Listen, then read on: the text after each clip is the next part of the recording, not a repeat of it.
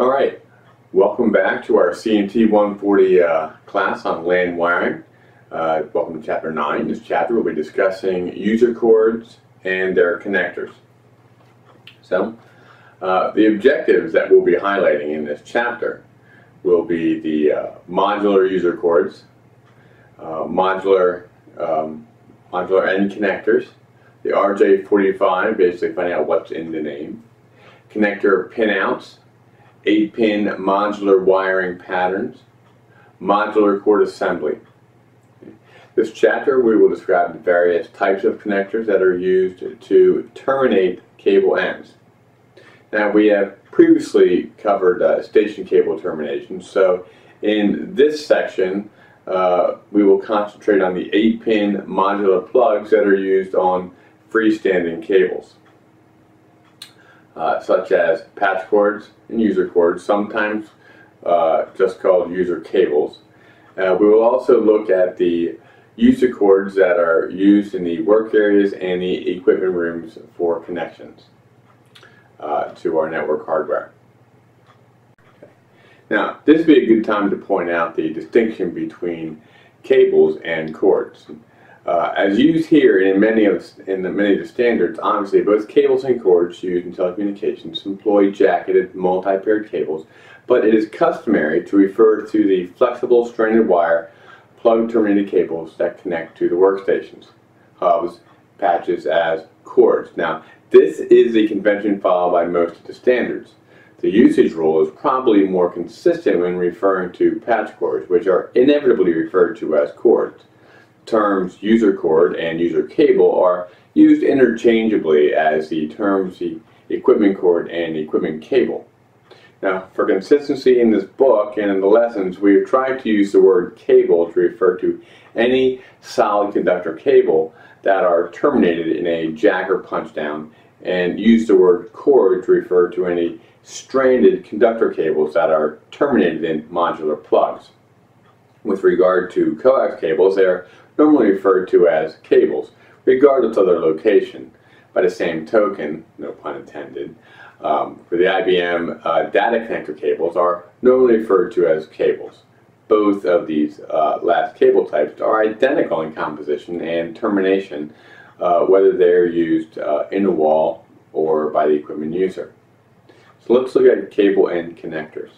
Now, we will primarily cover modular cable connectors in this chapter. Coax connectors and IBM data connectors are considered to be legacy connectors and are covered in Appendix B in your books. Fiber optic connectors are described in Chapter 6 and 7, and then again in Chapter 11, and I will not be covering them here. Now, of the three other types of connectors, the modular connector is obviously the most favored for modern LAN wiring because of the increasing use of unshielded twisted pair cable. Coax has long been used for traditional Ethernet and ARPANET LANs, but it's gradually being phased out in most locations. The data connector is, without a doubt, an important connector in shielded twisted pair wiring systems, and it is now included in the TIA 568-C standard. So if we look at the modular connectors, modular connector used in LAN systems is the same connector that is used in modular telephone wiring systems.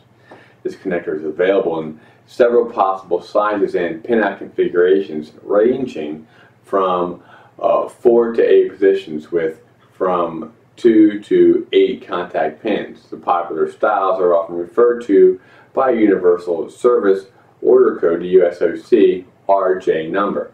Now, even though the connector may not actually be used in the designated application called for by the USOC code, for example, the common 6-pin modular telephone plug is often called an RJ11, and the 8-pin modular plug is often called an RJ45.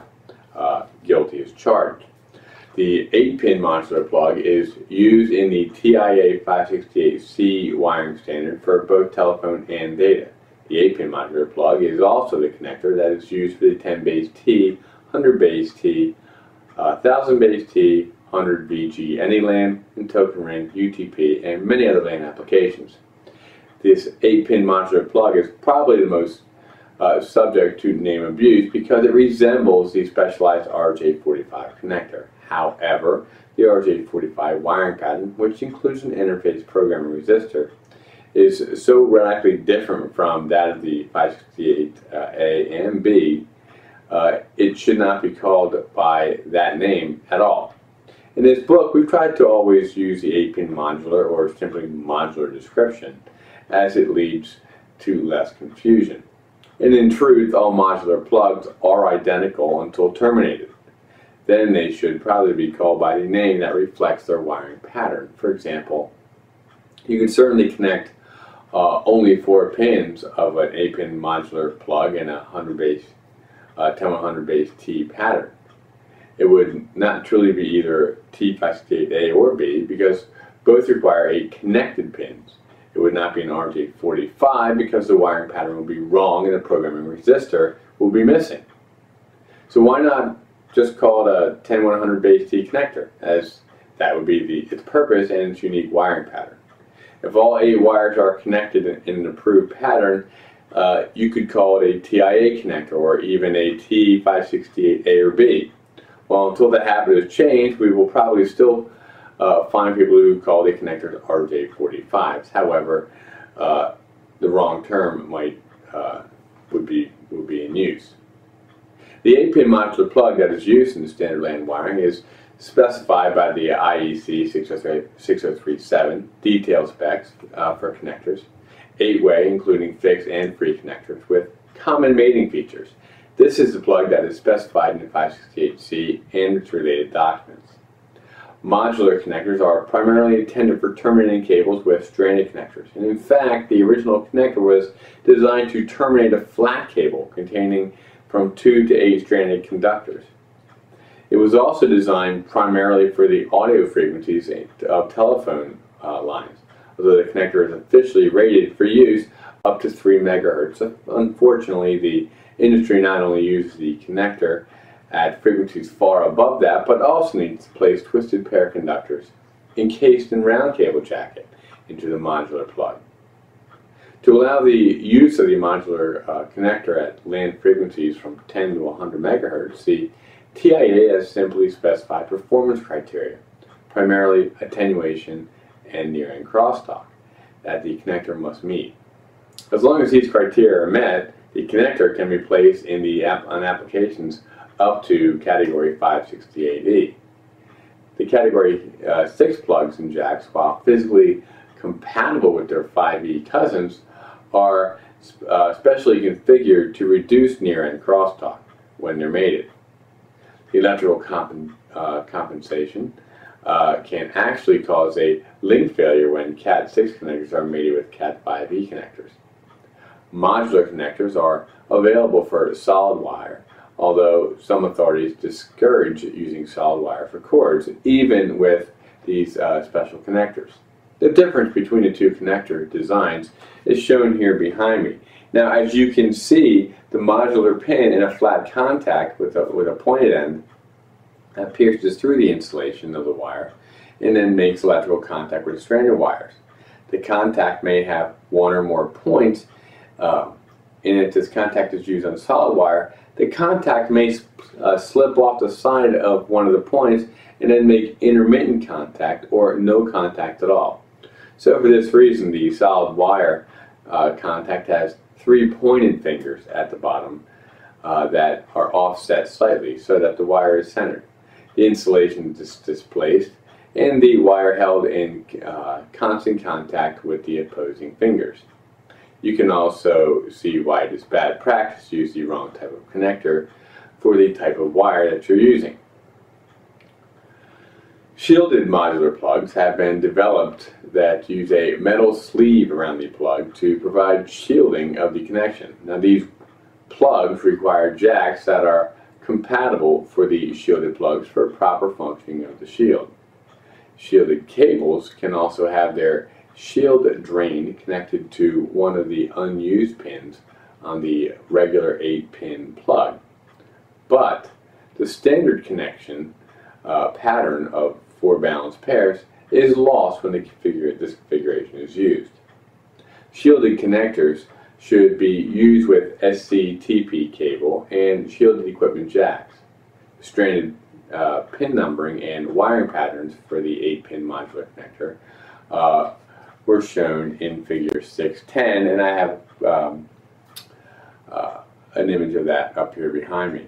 Now, the T568A and B patterns featured in the TIA568C are also shown in the top of the figure here, along with other patterns for specified applications. The 2-wire 10-base T pattern is also applicable to 100-base TX, but not 100-base T4. 1000-base T or VG, which require all 4 pairs. Now notice that the 568A and B patterns actually support several other applications, including virtually all the LAN connections for Ethernet, ARCnet, token ring, and the PMD patterns for ATM. The key to whether an application can be supported is the pairing of the wires that connect to the plug. For example, the TIA patterns both put pairs on pin combinations 1, 2, 3, 6, and 4, 5, and 7, 8, although in differing pair order. Some patterns, however, pair wires 1 through 8. 1, 8, 2, 7, 3, 6, and 4, 5, which places the outer 4 pins on different pairings. If your connection required pairings on a different pattern that was wired in the cable, the result will be a split pair condition, which causes severe performance impairment above 1 megahertz or so. That is why choosing the correct pattern for your equipment is so important. Fortunately, virtually all LAN equipment can be supported on either of the TIA patterns. Now, as the figure shows behind me, the recommended dimensions for an optimum modular termination plug. The dimensions are taken from the Annex B of the TIA568C. Now notice that the crossover of conductor 6 occurs inside the plug, forward of the strain relief tab. Now this is a little different from the standard practice, which places the crossover just outside the tab. Also notice the length on untwisted wire that exists between the plug body. It is this untwist that hampers the performance of the plug in very high frequency environments. The step-by-step procedure for terminating a cable in a modular plug is as follows. Now you can follow along here in the figures behind me as well. Now begin by removing the cable jacket, minimum of 20 millimeters, of the end of the conductors. From the end of the conductors. Place the pairs in the order of the pins that they'll be terminated on 1, 2, 3, 6, 4, 5, and 7, and 8. The color of the first 2 pairs depends on whether you use the 568A or 568B. Flatten the cable jacket at the end to place the pairs side by side. Untwist the pairs back to the jacket, placing the wires of each pair in the proper order according to the color code as shown in the figure behind me. Now arrange the wires so that they are parallel and lay flat. Cross the wire for pin 6 over the pin 4 and 5 wires such that the crossover is no more than 4 millimeters in from the edge of the jacket.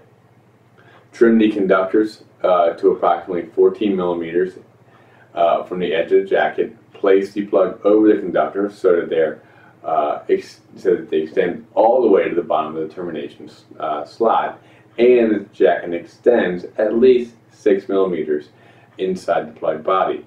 Crimp the plug using a modular crimping tool. After both ends of the cable have been terminated, test the connections for continuity and proper conductor placement. A crimp tool with a machined crimping die should be used for the best connections. A typical crimp tool is shown behind me. A proper crimp tool, which costs as much as $100 to $200, but will be well worth the expense. The tool should have a ratchet action that will not allow the jaws to open until the plug has been fully crimped. Inexpensive tool designs that were adequate for the smaller 6-pin modular telephone connectors will typically fail to properly crimp the inside pins 3, 4, 5, and 6, when the design is extended to an 8-pin width. This may or may not cause immediate failure of the connection, but you will have problems over time, even if the connection initially tests good. You can inspect the plug to see if it is properly crimped by looking at the plug ends. A properly crimped plug will have all 8 contacts fully engaged, and even at the tops, which will be very slightly below the plastic channels between the contact pins. An improperly crimped plug will show a distinct rounding upward of the end contacts. Side action crimp tools may favor the contacts on one side of the plug. The plug should also be inspected from the front and top to ensure that the contacts have not drifted to the side, as can happen with inexpensive modular plugs. As simple as these plugs are, there are still significant differences in their quality, and it would not be proper in discussion of LAN cable terminations to ignore the problems that result from the choice of the classic 8-pin modular plug and its mating jack as the standard UTP connector. These components are responsible for the majority of limitations with this generation of high-speed networking. The connector, as stated before, was designed for frequencies well below 3 MHz, and it has very poor characteristics at frequencies approaching 100 MHz.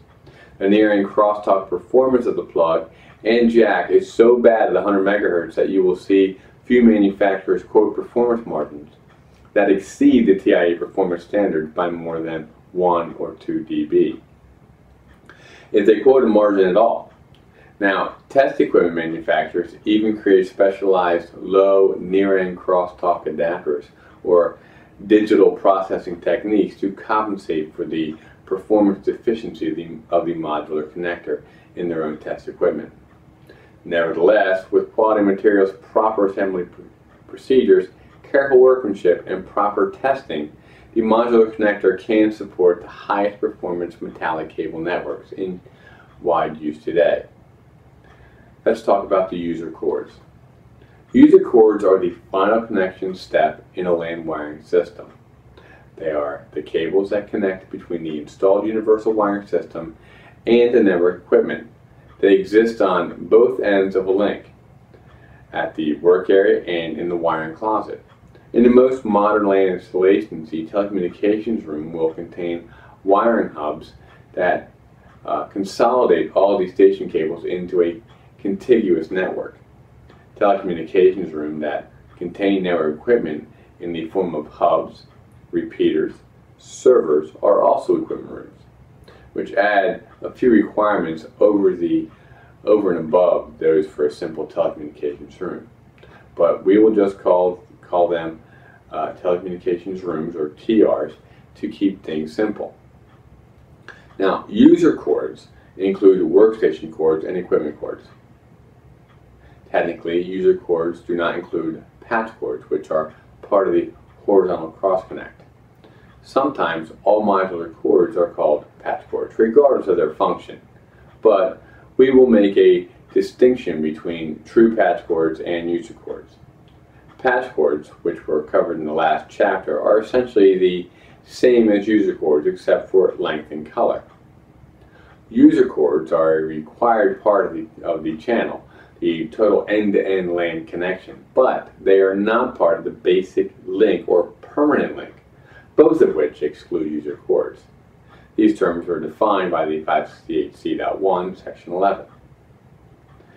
Cabling, transmission, performance, and test requirements.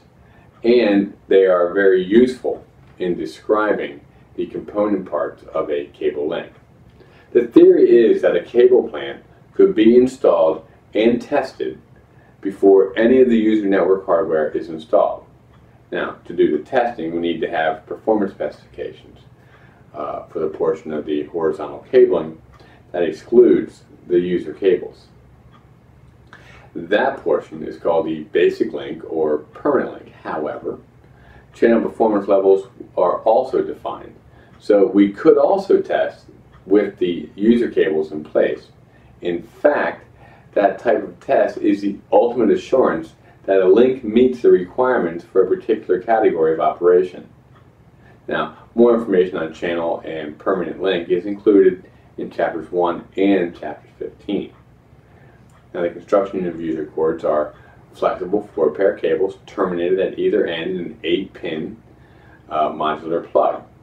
The cords may be provided in various lengths as needed for the application. The cords should meet the transmission and construction requirements for patch cords in the 568C, as user cords are not explicitly defined elsewhere in that standard. The color code for the conductors and the wiring pattern connections for the modular plug are the standard configuration as shown in the first part of this chapter, as well as in Chapter 2 and Chapter 5.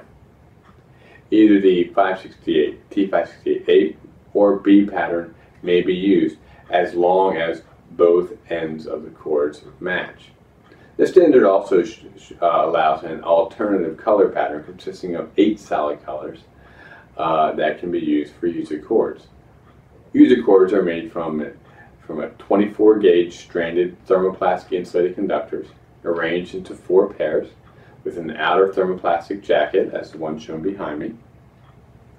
Conductors of 22 gauge wire may be used. Now, if the cord meets the same performance requirements, but you must then be certain that the connector plugs are designed for the larger wire size. The various jacketing materials are described in Chapter 5. Stranded wire is used because of its flexibility. Now, from a technical standpoint, solid wire could be used, but it lacks flexibility and is more difficult to connect with the modular plugs. In most locations, non-plenum insulation such as PVC is acceptable. PVC is also much more flexible than most plenum-rated plastics, and it is more easily tinted.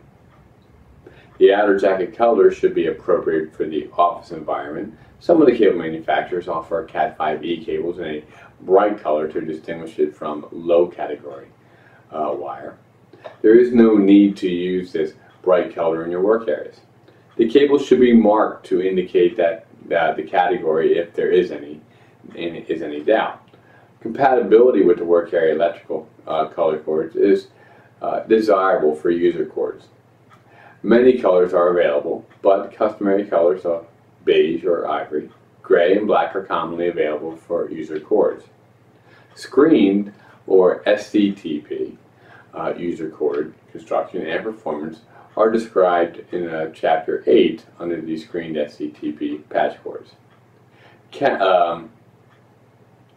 User cords have the same performance category designations as the other portions of the horizontal cabling system.